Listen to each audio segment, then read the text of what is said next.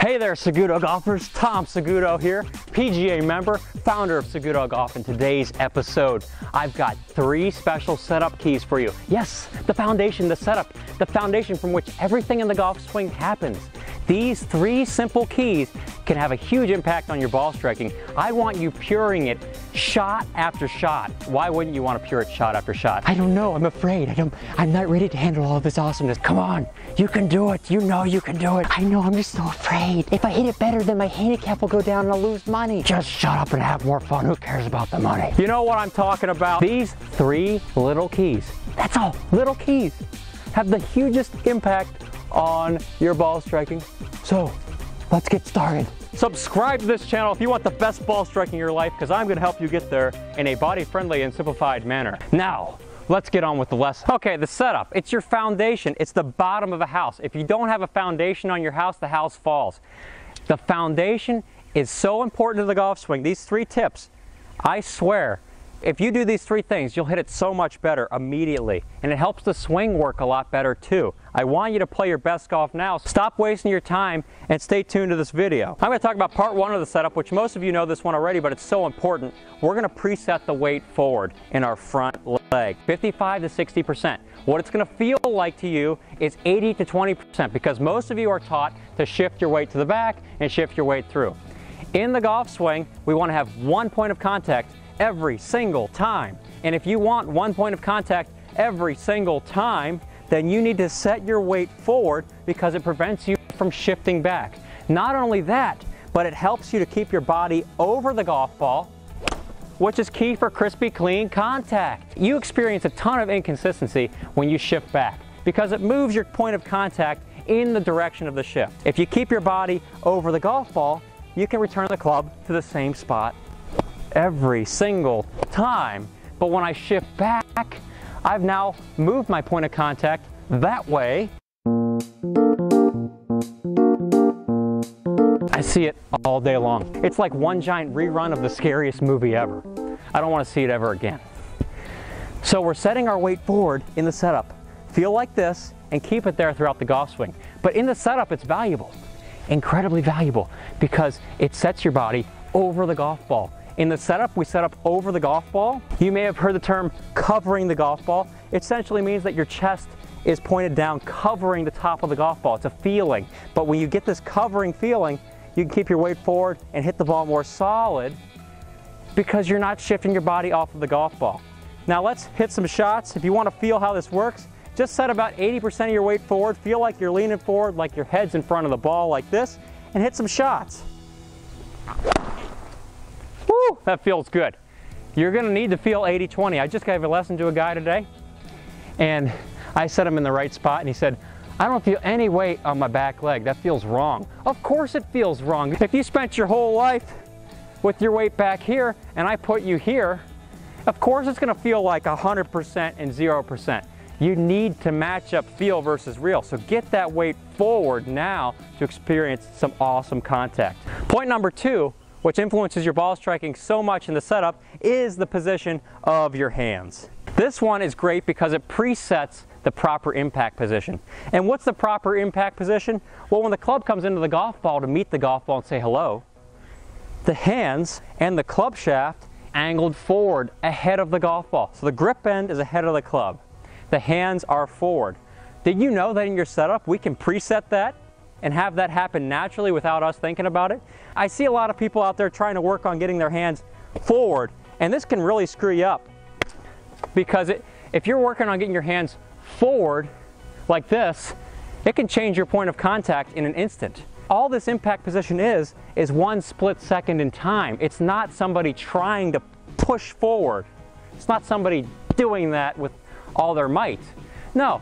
The impact position is just a stationary snapshot in time, and it's the result of a golfer who starts with their hands forward and set up, takes the club back, and just turns back to the ball right to where they started.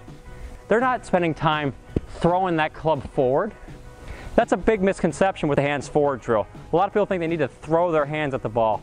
No, that causes you to have poor contact. We need to get our hands forward, but the way you do it is you preset it in your setup. We preset good impact in our setup. So here's what we do. Set up normal, And you see I've got the club straight on line with my belt. That's not where I want my impact position to be. What I'm going to do is move my lead hand inside of my left thigh right here, my lead thigh. That presets the hands forward, it presets the impact position. Don't change it. Now throughout the swing, just keep it in this position and swing the club. You'll hit ball first almost every time. The hand position is super critical, and here's why. The hand position determines your point of contact. So think of it this way, just like the weight, the hand position tells the club where to go into the ground. Well, if you want to hit ball first and take a nice beautiful divot in front of it, I suggest you get your hand position right. Here's how it works. As the hands move more forward, my point of contact moves more forward. As the hands move more backward in my setup, the point of contact moves more backward behind the ball. So there's an optimal hand position that works for everybody. It just happens to be with the weight forward and the hands forward right here. That setup tells the club that it should go into the ground hitting the ball first, taking a divot right here, a beautiful crispier than KFC divot. And then once you've got this set up, just swing the club back and through. You'll hit ball first almost every time. If you set up with your hands behind like this, you're setting up to chunk it all day long. And that's why I'll tell people in bunker shots, set up with your hands a little bit back and then aggressively swing through. You can blast the ball out every single time. Or set up for a flop shot. Put your hands back, your weight forward, and swing aggressive. You'll hit behind it all day long. You don't want to do that on a full swing. On a full swing off the fairway, you want to get your weight forward, your hands inside of your front thigh, and then just swing. Don't focus on forcing your hands forward through impact. Just focus on what's natural. Preset it and forget about it. It's a lot easier that way. Setup point number 3, and this one is massive. This is the big kahuna of all setup points. This one is so simple, has such a big impact. Why is it that the smallest things have the largest impact? I don't know. Tell me, why is it that you don't care about the foundation of the golf swing enough to get it right? Shots fired. So we got to get the foundation right if you want to hit the ball well. It's so simple. Build the foundation, the swing gets so much easier. What I'm referring to in the big kahuna tip is your spine's tilt over the golf ball. What I'm talking about is seeing your shoulders, your hips, and your knees in a straight line, stacked over top of each other like boxes. My shoulders over the hips, over the knees, all in a straight line. Now why does this matter? Well, your spine tilt influences where the contact point's going to be. So when I set up to the golf ball, I've got my shoulders, hips, knees in a straight line, and I'm covering the golf ball with my chest. Everything is over the golf ball, so when I swing the club back, I keep my body over the golf ball, and then the club returns back to the same spot every time.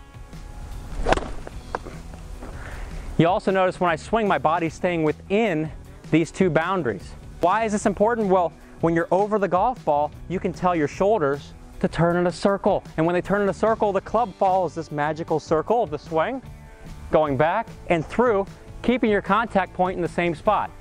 It's only when we see this that things go wrong. Your contact point is also determined by the spine angle at address. So I'm tilting away here, naturally setting me up to hit behind the ball. So if you hit a lot of thin shots, a lot of hooks, you're set up with too much tilt away from the ball, you've got no choice but to miss the ground and hit it thin. Or you've got no choice but to swing too low and into out like this, causing a hook. The proof is in the pudding right here in the setup. You know that? Not only that, but with my tilt away, I can't turn my front shoulder down. I turn my shoulders level, and this caused me to have no relationship to the ground, so I will never hit the ball clean. You need to have this relationship with the ball to hit it clean every single time. But the second I start tilting away and away and away, you start hitting behind, or you start missing the ground altogether. And you have back pain. You see something looks like this. A thin shot low on the face. And you can't get your weight forward, there's no way. So this one is huge. It has an insane impact on your contact. The big kahuna really matters, because from this big kahuna, you can turn your shoulders in a circle, you can keep your weight more forward, and then the hands forward will help you hit the ball very solid. Every single time.